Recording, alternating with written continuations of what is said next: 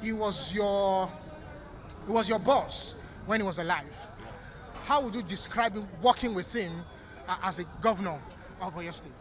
Well, everybody knows, even not me alone, that Ajimobi was an intelligent man, very intelligent, very brilliant in everything that he did. And he's a man that loves what I would call beauty, standard, everything that is good. And that is what we did for 80 years in Oyo State.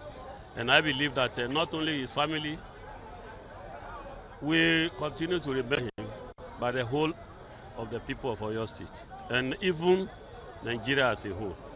I think he has done his best. Okay, so let's also look at his life when he was in office.